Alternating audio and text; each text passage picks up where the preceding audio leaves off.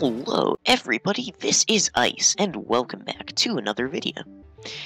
Today we're going to be looking at something pretty darn cool, but completely useless. So, what you see in front of you is a feat of one-high logic. Now, if you aren't sure how one-high logic with pistons works, I made a video on it a while ago. It showcased a few basic logic gates as well as, I think, some memory? I'm not sure. But anyway, I've taken these gates up to the next level in this circuit, and built a 2-bit binary decoder. Now, let's have a look at what this thing does. It takes 2 inputs and gives out 4 outputs. You can't really use them because they're in the middle of the device, but it's okay. I have signs on them, so you can see which is which.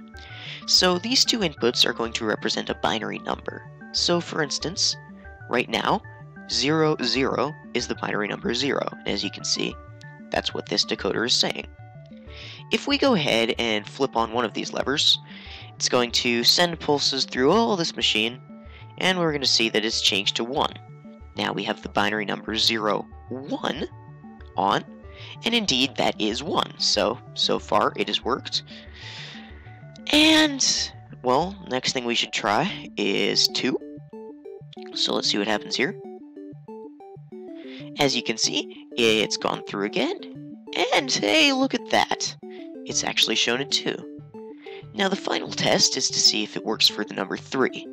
So the number 2 is 1, 0 in binary, as you can see, on, off.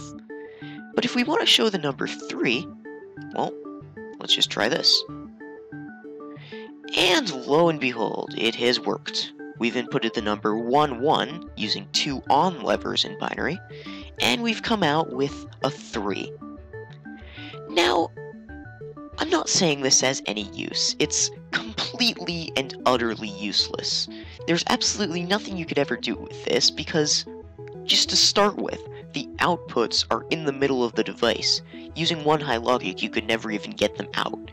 However, I've looked around different Redstone communities for a while, and I haven't seen any one-high logic beyond basic gates. So, this is probably setting some sort of record. I made it actually a long time ago, but it's pretty neat. I think it's pretty neat, just because it's crazy. It's doing so much weird stuff that I like it.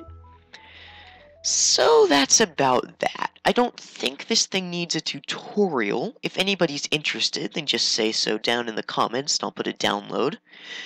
But yeah, that's about it. So hopefully you enjoyed this pretty simple component showcase, and as always, well, bye now.